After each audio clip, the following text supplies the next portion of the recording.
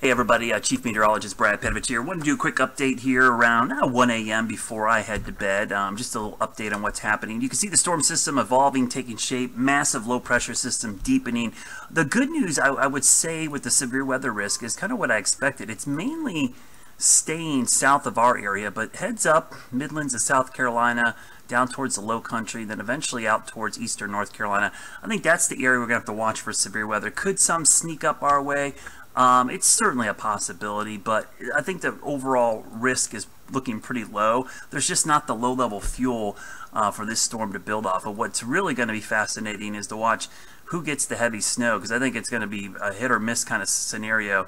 We've seen some really good amounts. I've been watching some of the feeds coming out of northern Alabama, 3, 4, even 5 inches of snow on the ground near the Tennessee-Alabama border. So that's a pretty good indication of what's heading towards the mountains later tonight.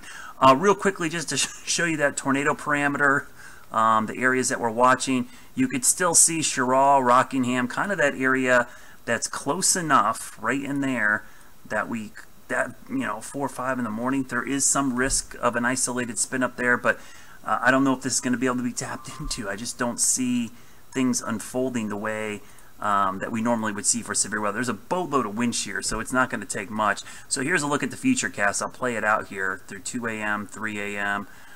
You see some of the heavier storms off to the southeast, and again, I see where the temperatures spike up into the mid-60s there from Wadesboro to Rockingham. That's the area to watch because some of these storms right there could be interesting. But you see the cold air is already coming in on the backside here, so it's hard to get severe weather any farther north than that. But we already see the snow moving into the mountains by this time. And again, that snow is going to be, it's going to be a burst. It's going to change over and be dumping snow real quickly, wet, heavy snow for 3-4 hours. And then it's out here. Even across the Piedmont, a quick burst of snow out of the realm of possibility, but nothing's going to stick. And look at the temperatures falling throughout the day. So the high temperature has already happened. It happened at midnight, 12:01, when I think it was 60 degrees. I'm still sticking with our forecast here.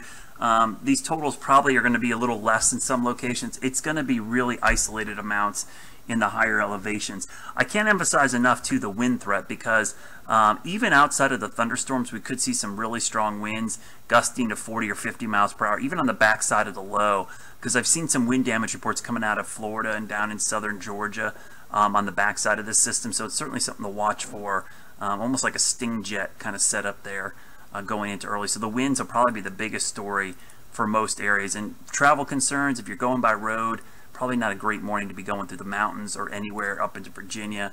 I definitely expect it to be rough going up in that area. But real quickly, I wanted to show you just how cold the temperatures are going to be tomorrow.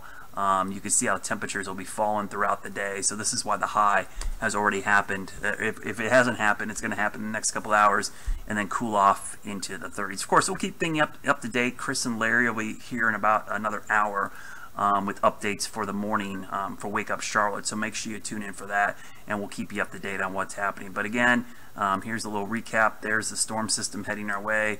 First legit snow chances of the season for the mountains. Everybody else, we're getting back to some average winter weather finally here in the Carolinas.